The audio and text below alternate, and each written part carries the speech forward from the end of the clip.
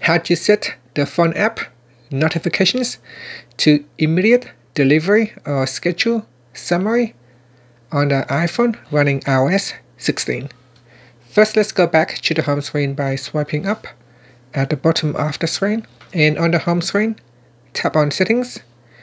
In Settings, swipe up to go down and tap on Phone.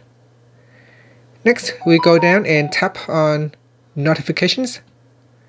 In here, tap on Immediate Delivery or Schedule Summary.